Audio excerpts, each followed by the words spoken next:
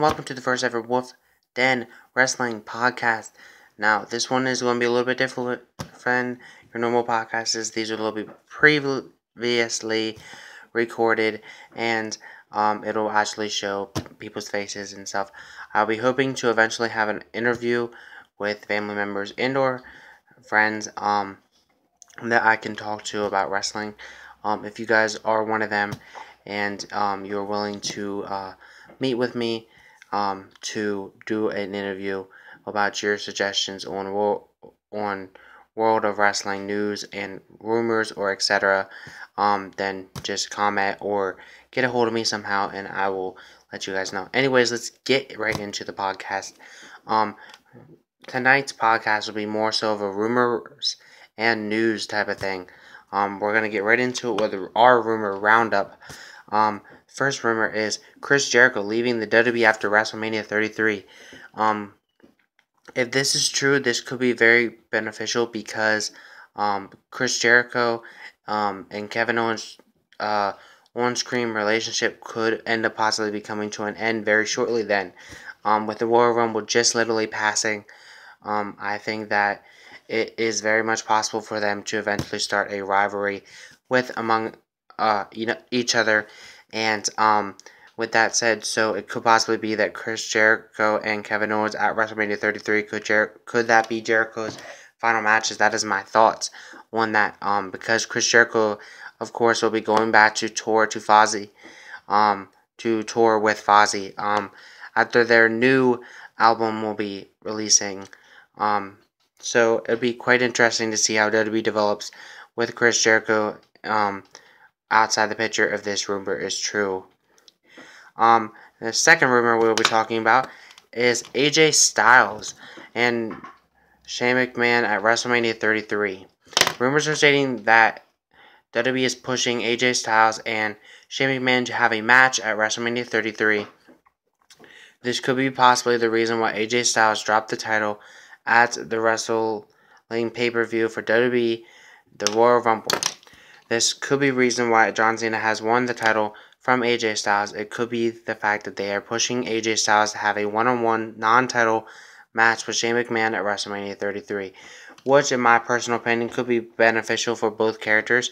However, I think that AJ Styles could possibly be better in a more title picture type thing. No disrespect to Shane McMahon, but I think that it is a great idea that AJ would be in a title picture. But who knows? It's just my opinion. Moving on, one key thing why The Undertaker has been appearing on Monday Night Raw is the rumors are stating that could a Monday Night Raw competitor be his WrestleMania 33 opponent? Which kind of leads to the Royal Rumble, how Undertaker got eliminated by Roman Reigns. So it could possibly be that Roman Reigns being his WrestleMania 33 competitor. But who knows? I mean, Roman Reigns and The Undertaker would be a fantastic match for WrestleMania 33, in my opinion. So I think that it'd be great either way to see who would walk away the winner in the end of this whole entire tournament thing that WWE is kind of doing with The Undertaker. Now let's move on across the field to TNA. Alberto Del Rio is actually in talks with TNA. Their talks has not yet stopped, so it could be possible that Alberto Del Rio could be heading directly to TNA after his WWE run has ended.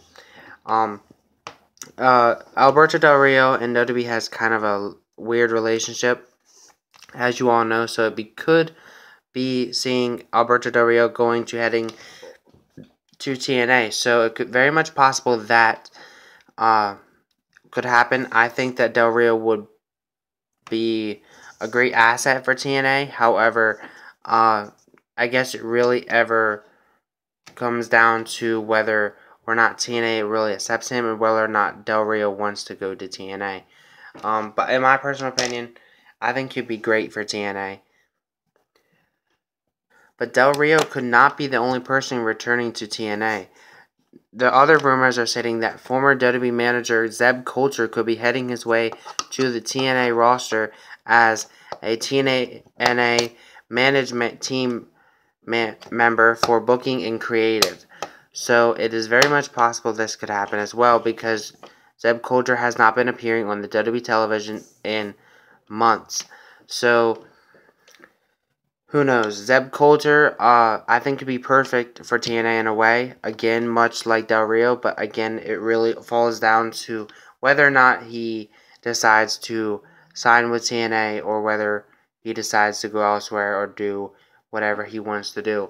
But personally, I think it would be great for his career to kind of be behind the scenes in a management standpoint now that TNA is under new management.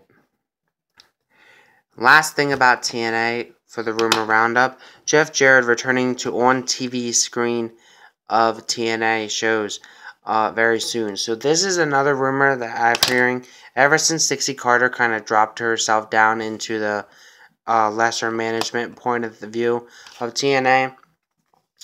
I think that it is very much possible for Jeff Jarrett to kind of come back in and be the on-screen character as the authority figure. But who knows? Jeff Jarrett was a great authority figure in my opinion. However, who knows how everything's going to develop? I don't really know myself, but I think that TNA personally could use Jeff Jarrett as a authority figure for the on-screen type of things. But who knows? I mean, they could just find someone else, like a general manager or whatever, like WWE does, to be their quote-unquote on-screen authority figure. Which leads me back into the WWE and back into WrestleMania 33 rumors. Conor McGregor could possibly be at WrestleMania 33, which could possibly be a very, very, very huge moment in WWE history that another celebrity will be part of. So it'd be awesome to see Conor McGregor inside the WWE. However, who knows whether or not this will actually happen. I'm just think that it would be awesome in my opinion. Now let's move on to our actual news that we do know will be happening in TNA or elsewhere. We have two major announcements to talk about.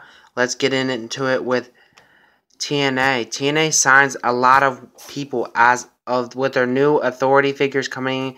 TNA has been signing a lot of people, and they're returning or debuting to the TNA roster. Among them people are Brooke Tessmacher, recently returned, as you all seen on TNA. And among the other people that actually signed that has not yet returned are Angelina Love and others. However, they also have signed a few new people like Josh Barnett, which would be a great asset for the TNA roster. So it'd be great to see how everything's going to develop with these characters back or coming to TNA. I also heard rumors that TNA has brought back Cody Rhodes to a scene, but I don't know much about the scene. I just heard about it, but it would be great to see what Cody's up to going on after the attack of Lashley on Cody Rhodes. So it could be very much possible that Lashley and Cody Rhodes could possibly be having a rivalry once Cody Rhodes decides to return to the TNA six-sided ring. Now let's talk injuries. Former WCW and TNA wrestler Daphne is undergoing fusion neck surgery, which I wish her a very, very, very fast recovery, and I hope that she gets back to the way she normally is, and I hope that she does what she wants to do after the surgery and has no issues whatsoever. I don't know exactly why she's getting the surgery, but I do know that she is apparently getting neck fusion surgery, so it seems like there could be an issue among her neck. So who knows? I just want to say I wish her a very, very speedy recovery. And with that said, we are going to finish out this podcast. This is the first podcast episode, so I hope you guys liked it. I know it was kind of short. I'm hoping to do longer ones as time goes on. Next week's we'll be seeing about an interview, but I don't have no promises. If not, it'll be another rumor and news show, and possibly others information as well that I'll be talking about. But before we end this out, I have one more huge topic let's talk about is the winner of the Royal Rumble. The winner of the Royal Rumble was Randy Orton. I honestly did not expect this. I wanted uh, some other people to come back like Finn Balor and everything. It would have been great to see him. But I'm excited to see Ty Dillinger actually debut in the Royal Rumble. So this could possibly be a call-up to the main roster for Ty Dillinger, which would be a great asset for that. But let's talk about who won the thing. Randy Orton was absolutely a surprise winner for me. I honestly thought that Goldberg was winning because WWE put him out there to be like getting another championship run and everything. So it would be and everything. But it is absolutely great that Randy Orton came out and won the match. I absolutely was on my feet when Randy Orton came out and won the match. The way he did and the way everything went about in the Royal Rumble was absolutely fantastic.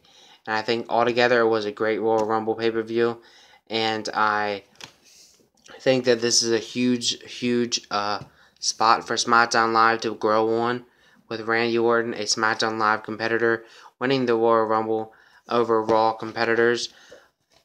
And so it would be great to see Randy Orton win the WWE Championship on WrestleMania 33, whoever the champion is, whether that be John Cena or whoever it may be.